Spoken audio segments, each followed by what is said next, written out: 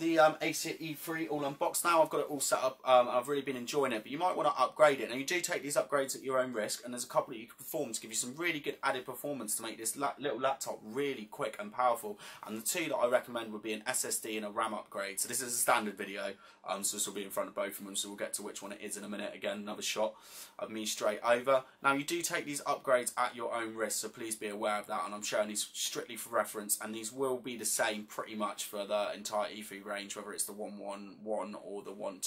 So let me take you through which upgrade we are going to be doing today.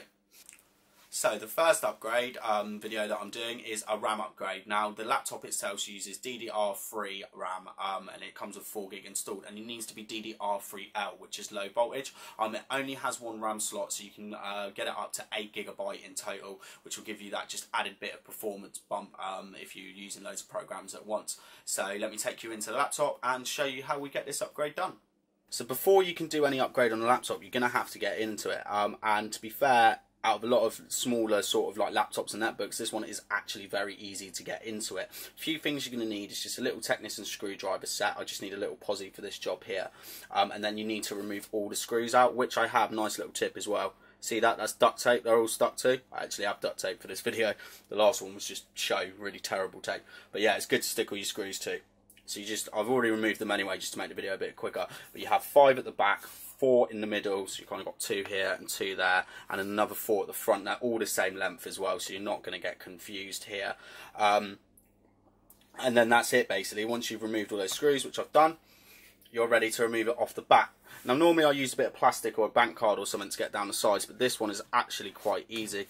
You just want to start at the back here and around the ports, and you can just almost, as soon as that's off, you can get your fingers in. That's a bit hard for me to show on camera. As you can see here, I can just do that from my fingers. Now this has come off a little bit easier because I've already had it off anyway, so just go it slowly, but just round the ports here so you don't snap anything round the back. Once you've got that, put it back down, and then it just lifts up. So before you do any upgrades now, I'm going to show you something. As you can see, it's got an internal battery, and you are going to want to remove this before you do it. So I'm just going to get reset up and show you how to remove the battery.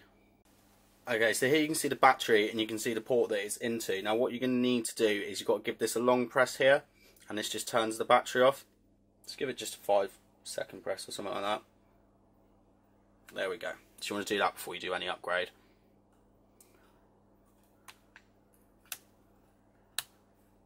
And there we are. So now we're ready to continue on with the upgrade.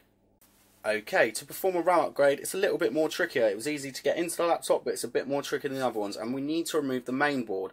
So you really do take this at your own risk. It's not that difficult. I am going to skip a few little steps, like removing the screws and stuff, just to make the video quicker. But the first thing you want to do is slide the hard drive out of the way and remove that, and make sure the battery is removed, as we showed you earlier.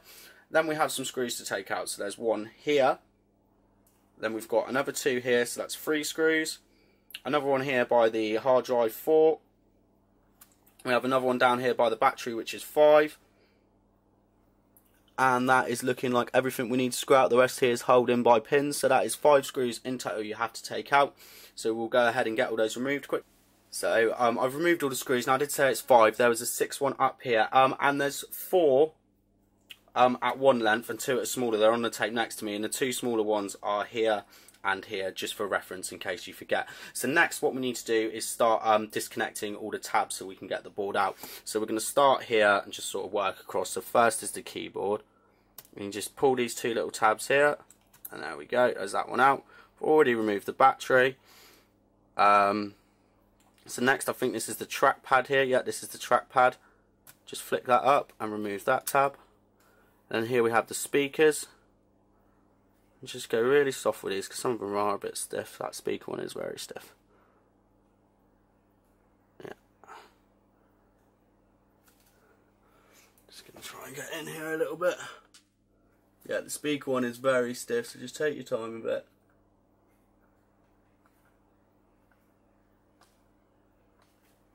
I find that quite hard to get out.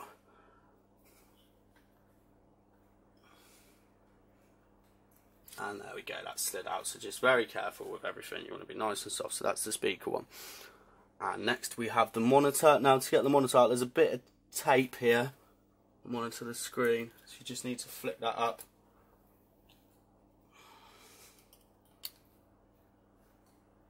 Untape that.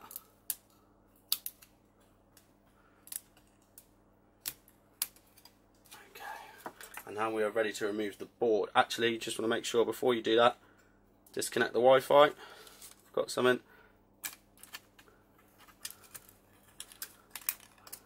And here you go. Here is the main board with the fanless design, and you can just pop the RAM chip out and then just re-follow the steps to get it working. Now the only thing I will say to you, make sure you put this in properly, because if you don't put the stick in properly, you're going to get a black screen on your laptop. You're going to have to take it all over again. Anyway, I hope this video's been really useful to anyone that's wanted to upgrade the RAM. You can upgrade it to DDR4, DDR3, 8GB, and that is the L RAM. You need to make sure you get low voltage or it's not going to work.